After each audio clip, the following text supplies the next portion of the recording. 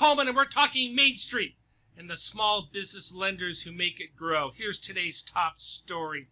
A couple of weeks ago, we had an event in Washington, D.C. Assistant to the Secretary for Rural Development, Ann Hazlitt, was the keynote speaker at the World's Lender Roundtable. She talked about three things.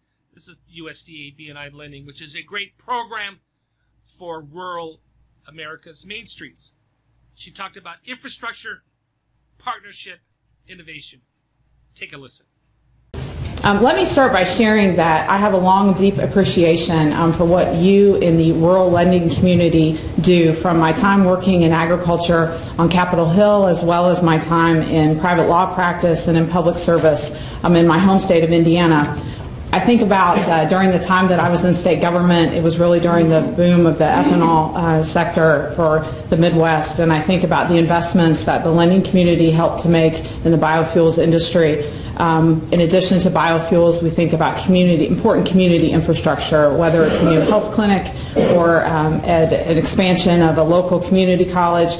You're simply a key partner in facilitating prosperity in rural communities. As community banks, I think about how the lending sector really doesn't just invest in transactions in these places, but instead you're investing your resources in transformation of these communities, and I respect you for that. I share your commitment to the quality of life and economic opportunity in these places, and I truly value the partnership that we have built with you over many years and many projects to benefit rural America. At USDA Rural Development, there's a long-standing motto that we are committed to the future of rural communities with the resources that we have, whether it's in utilities, telecommunications, housing, community facilities, business development. And we stand ready to work with you and to make a difference in the community in which you work.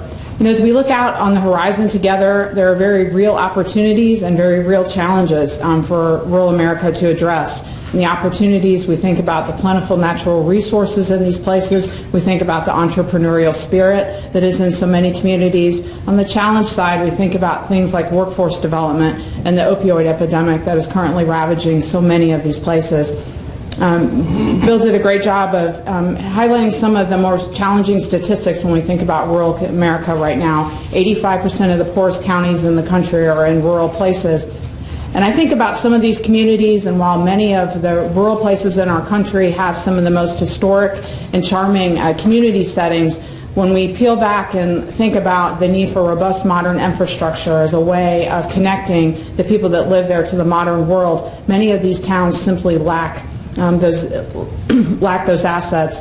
The young people that live there often leave when it's time to begin their career, not because they want to, but because there are not opportunities for them to stay in the place in which they grew up and to make a quality of living. And lastly, with these challenges, the rural communities remain vulnerable to sudden downturns, whether it's hurricanes, the disasters, the likes of the hurricanes that we've seen this year, or something not weather related, but instead in the economy, like a sudden plant closing. So to maximize the impact of our resources at USDA Rural Development, particularly in the challenging budget times in which we are in, Secretary Perdue has really focused our efforts at RD on one simple goal, and that is to facilitate rural prosperity and economic development. Last week, Lance Sexton, Coleman webinar instructor extraordinaire, gave a great presentation on the new rules for business acquisition loans, and I put in this slide sort of as a trick question. I'm not advocating, I got to be very clear, I'm not advocating SBA 7A lenders can do 100% commercial real estate financing. All I'm saying is it's not in the SOP. SBA allows it as long as it's fully collateralized, there's cash flow, etc., etc. Listen to this exchange. The new SOP 5010-5J prohibits 100% SBA 7A commercial real estate financing. Bob, you're kind of tricky. You're getting kind of tricky here, Bob, and I'm not going to make a comment until I see the answers. Well,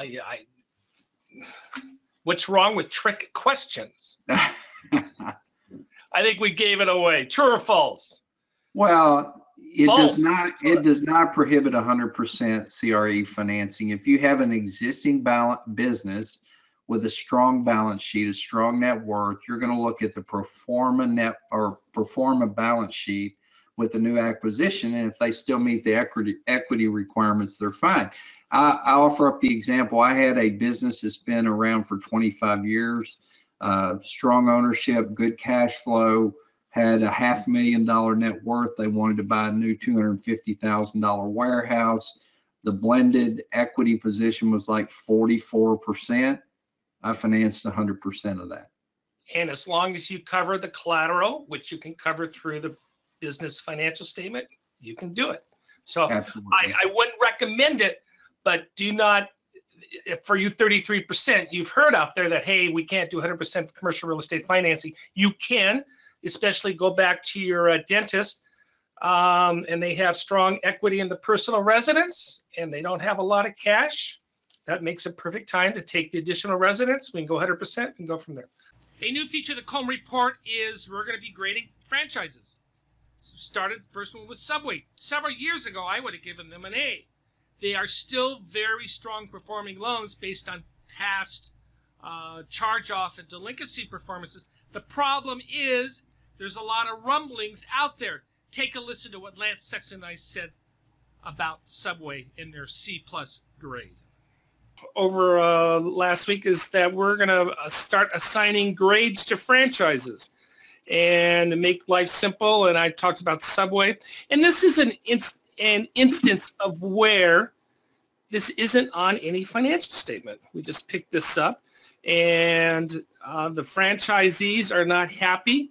They're not very happy that Subway's going to go back to the $4.95 foot-long special. They're saying they can't make money on that. There's almost 1,000 stores were closed last year. Sales are down a tick, not bad.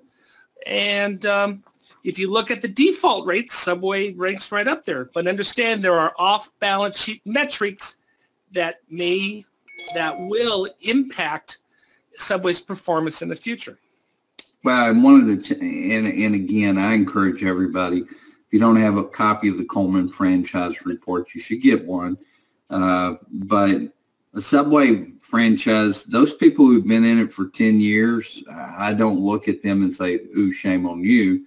But when they had the problem with that spokesperson, Jared Fogle, those people who opened one after that, Subway, there are 50 different places you can get a sub sandwich. So if you have some negative publicity, you might want to look at a different option. Slotsky's also, Bob. I don't know what grade you'd give Slotsky's, but I'd love to see it. It struggled. Yeah. So the takeaway for this is, if you look at the financials, if you look at our past statistics, everything looks fine. But, and I'm still grading it above average. It's still an above average, but I would have graded this 5 years ago a solid A. And it's slowly dropping. That's my family, Bob, has been in the Western sizzling restaurant business for 30 plus years. We recently closed it. It's paid for. We just got tired. We locked the door and rented the building out to somebody else. But the moral of the story there, that was an A+ restaurant back in the late 80s and not such a strong franchise anymore. Yeah, very good. Every year, SBA Inspectors General issues a report to SBA management on what the Inspector General thinks are their serious management challenges. One of those challenges is how to regulate, that's probably the best word, loan service providers. And the Inspector General also wants to know how come we're not tracking loan brokers by referral sources and how they're doing. Take a listen. And it's an interesting read. And I bring this up just to say this is a factor the Inspector General is always looking at. SBA still does not have a way to identify loan brokers. They now assign numbers to loan service providers. They haven't done loan brokers. I didn't bring this up to talk about that. What I brought it up is Inspector General says, and I agree with him, that the higher incidence of fraud in the program come from loan brokers. Now, majority of loan brokers are legitimate and they're good, but there are some bad apples, and that's what you should be aware of. And you should manage your loan brokers the way you do any other employee in your department. Well, and the 5010-5J talked about LSPs, lender service providers. And SBA historically has not done a very good job of monitoring loan brokers or LSPs. And there are a lot of wonderful LSPs, a lot of wonderful loan brokers that are doing things well and doing things right. So those of you who are out there doing it the right way, there's no huge concern. But I think SBA needed to and had to get a way to monitor and keep an eye on these third parties. And look at that bottom line. It said there's approximately 15% of all SBA loans that resulted in default came from loan brokers. So let's, again, it's nothing wrong with doing business this way. Just realize there's a higher level of prudent lending standards that you need to employ at your institution. Well, and the other thing I would want to point out is please understand that there's probably going to be a higher level of, there's going to be more SOP changes down the road related to third parties that help you with your SBA lending effort. Thank you for joining us today and for supporting America's Main Streets, one entrepreneur at a time.